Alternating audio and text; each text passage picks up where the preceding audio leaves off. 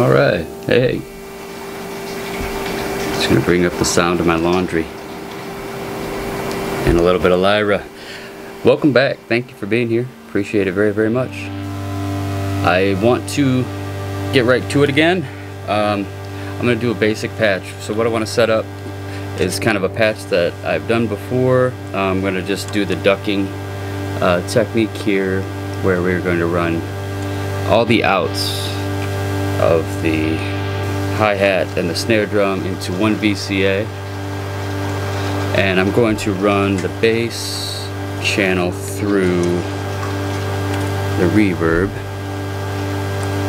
and then run that to the VCA,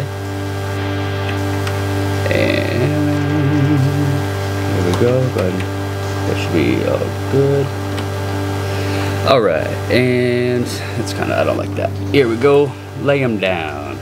So, and then we run the envelope of the kick through the CV inverter, and then that goes out into the CV of, ooh, that's a very long one, out to the CV of the VCA.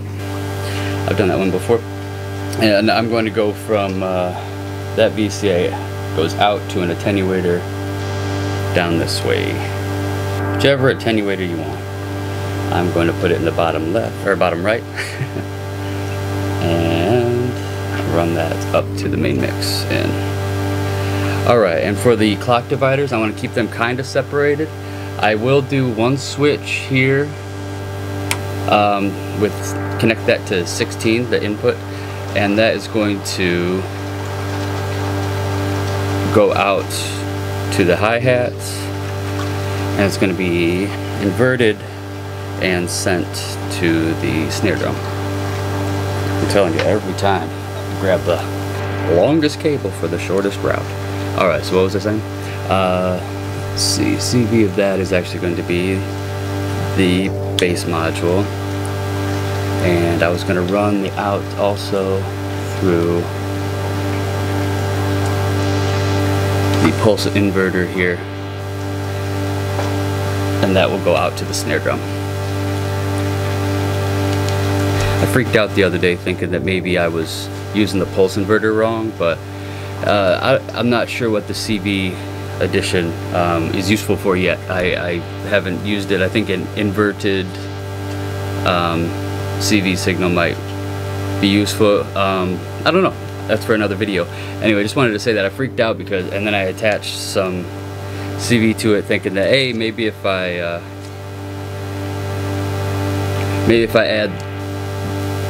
CV to it, it'll make a little more sense here. But it just makes, yeah. Need a pulse converter. Still need to run it through a pulse converter. Anyway, what I wanted to do here, little side note. You don't have to add CV to the pulse inverter. That's all I wanted to say. Cool. And so I have these all running through this VCA that is being ducked by the kick. And the bass module I am going to connect to the sample and hold outputs of the Shaos. So 3-bit is going to be connected there, and 1 there being the trigger of the bass channel, and the 1-bit was connected to the CV in of the sample and hold. And for the clock dividers to the hi-hat and snare drum, I'm going to use 8 through the first the top pulse converter for the hi-hats, and I'm going to use 2 through the bottom pulse converter for the snare drum, and then I'm going to connect 4 to the kick drum. So let's see how this works out here. Might get some fun rhythms once the bass module starts getting. Oh, actually, before we do that, let's clock the Shaos to, put it on 16, give it some speed. And let's see, this should be alright. Oh, clock is off. I think I've done that before. Alright, I'm going to MIDI clock though. I'm going to do that, and that BPM is 100. BPM of 100. I know that's not the most popular BPM. That's where I'm at. Okay, so kick. Bring in that kick sound. Cool, cool. And we won't hear, oh, there it is. We won't hear the hi-hat or the snare until I bring up this attenuator or the bass. I'm just going to keep that attenuator down until I have these connected, however. Okay, so what I wanted to show you all today, after we have all this, let's bring that up to hear what it sounds like.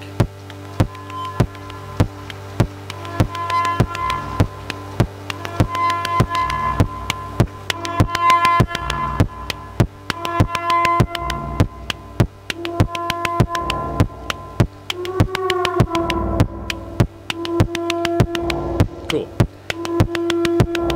Bring it down a little bit. So every time the bass module is opened up, it hits these up. But without that, it would be this, which is fine, which is good. I really like right now that I don't have any interaction or crossplay with the clock dividers except for that switch whenever this opens up. So everything has its own divider, and so it's pretty straightforward. And I like adding that switch to it. Okay, my thought though, I wanted to use these CVs, these little CV touch pads here. And to do that, I wanted to go to the sample and hold and see if I can mess with the Shaos. So initially what I thought I'd do is connect the sample and hold pin directly to it. And what you see, what that does is freezes it. And it's keeping it open, which is kind of cool. It keeps the hi-hat and the snare drum rolling through that switch. But if you tap the CV, it will move along, so it'll kind of move through the series. But I don't want that. I don't want it to freeze. I want the clock to keep moving. So I was thinking, a lot of people ask what they can do with the resistor, myself included, and I thought, well, I think now is the best time to use the resistor. I'm going to run the CV touchpad here through the resistor, and then I'm going to run that out, and you can see the clock is now continuing to move. However, when I hold this down, it freezes it. So that kind of, the sample and hold kind of holds it, so if you have a note that you wanted to hold there, and that's kind of neat. So that also got me thinking, what about the data pin? Can I do the same thing with the data pin? And you kind of can. Well, actually, sure. First, I'll show you kind of what it would be like if you connect the data pin to an LFO here.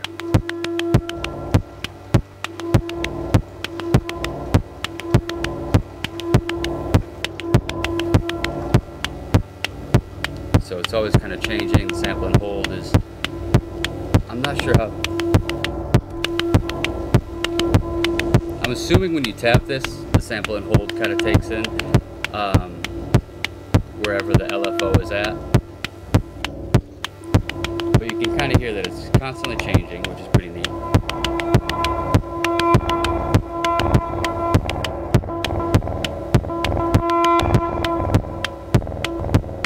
Tap it a few times, see what happens.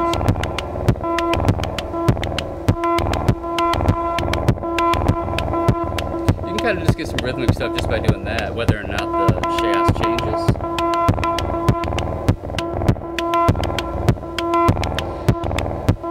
So the LFO is doing something. Let's change the frequency of the LFO. Speed it up a bit. Cool. And that is an unclocked LFO, so I'm just kind of letting it go. It's not all synced up. That gives you a nice variation there with the LFO connected to the data pin.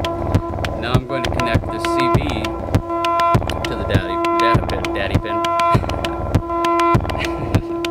And let's see what happens. So what I think I learned, alright, is if you hold down the sample and hold, and then you put your fingers on the data pin, whatever the data pin is doing there, sample that. I'm not sure if that's true, but I don't know quite what's going on with the sample and hold. If anybody else can tell me, I'd really like to hear what your idea of this is. But basically it just changes things. It kind of mixes up the Shaos a little bit.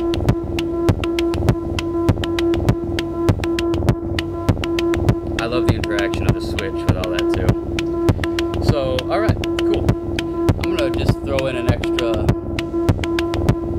just for fun, since I'm hanging out, kind of moving a little quick. I'm going to throw the 1 clock divider through an attenuator and connect that to the hi-hat pulse converter, just for a little variation, to be able to slow that. Cool.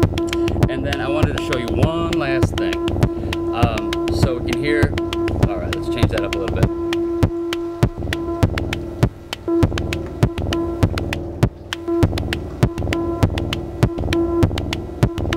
Alright, so we can hear how that's coming through. I want to show you another use for the capacitors here. So I'm using this capacitor, the top one, the 0.1 capacitor, as kind of a pulse converter for the kick drum right now. You could also run CV through it for the bass notes, which I think is kind of fun. With the 0.1 you get a more dramatic effect, but with, let me show you. So I'm going to disconnect the CV here, which is going to just, I'll bring it down there. So that's the note that it's tuned to there. And I'm going to run this through the 10 converter. So what I have going on here is the 1-bit Shaos sample and hold going out through the 10 capacitor, and that is going to be connected to the CV in of the bass channel, which you can hear right now is very, very deep. And that, in my guess, is that the capacitor is kind of not full of electricity. So what I was thinking I could do to fill it with electricity, in my simple terms, I don't know how to put it, is to use this CV to hold the Shaos at a certain point. Let me get it when the light is very bright.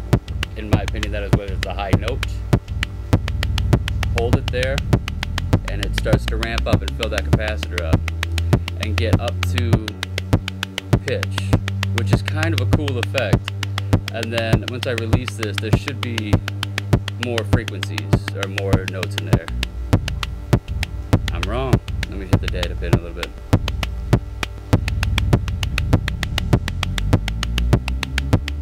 Had to do it one more time, maybe? Oh, duh, it's because my filter's on. Alright.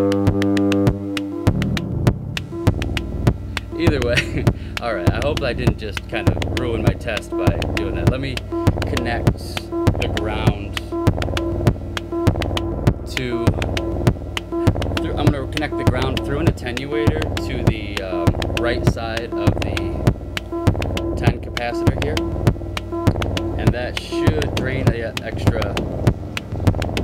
Yeah, so this allows me to manipulate how much electricity is passing through that capacitor and how much is just going through the... And now you can get some different kind of groovy sounds. This is just from the Shaos going through the capacitor. And that gives you just some fun, and then you can bring it all the way up there. And what that does is the ground opens the ground up completely, and that allows energy to continue to flow through the capacitor. I think that's what's happening. Tell me if I'm wrong. I'm not positive that's exactly what's going on. But yeah, that's basically what I wanted to show you, and then we can change it up a little bit.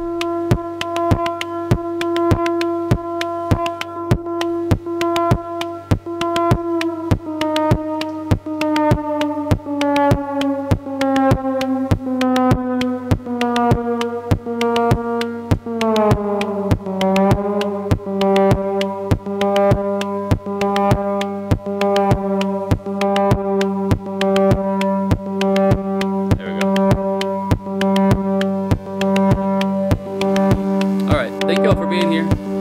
That's kind of what I wanted to show you. CV through.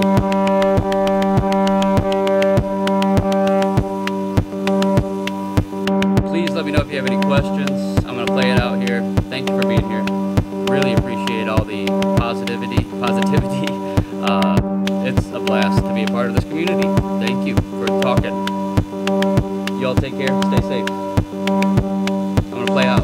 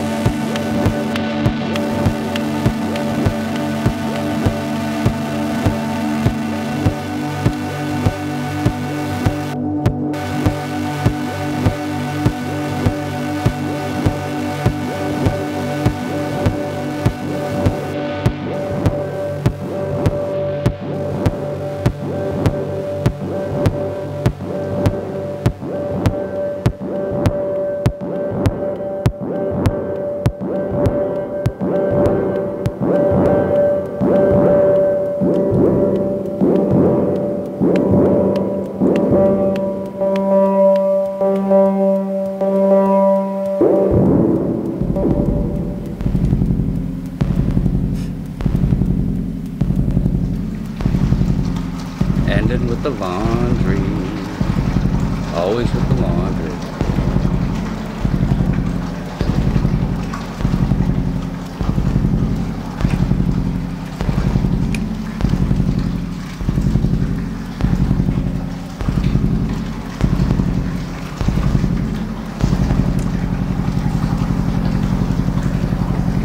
Thank you.